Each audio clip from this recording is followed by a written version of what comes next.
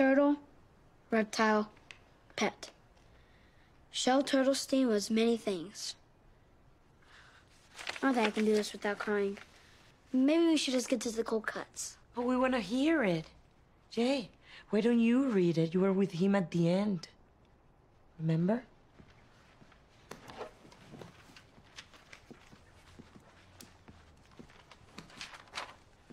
Shel Turtlestein was many things, but above all, he was my friend. When I didn't get a date with Fiona Gunderson, Shel was there. When I didn't get to play the part of Tevye, Shel was there. And when a raccoon broke into my room, unfortunately, Shel was there. I said a lot of things to my friend, but the one thing I never got to say was goodbye. Stop. I know what really happened. You do? I left the bag of chips near my bed. The raccoon must have smelled it. It's my fault he's dead. Sorry, Shel. Jay, you don't have anything to say to Manny? Yeah. Manny.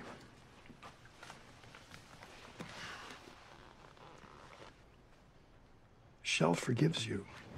Thank you. It's hard to sleep in a bed of lies, isn't it, Jay? Kids get over these things pretty quick. He's probably sleeping like a baby right now. I'm sure he's wide awake, full of guilt. Well, I'm going to sleep.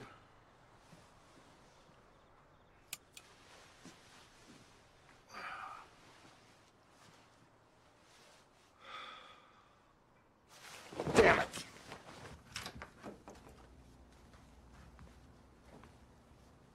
Hello, Jay.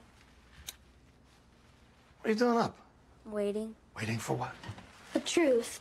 It wasn't a raccoon, was it? Oh, all right, you got me. I killed Shel.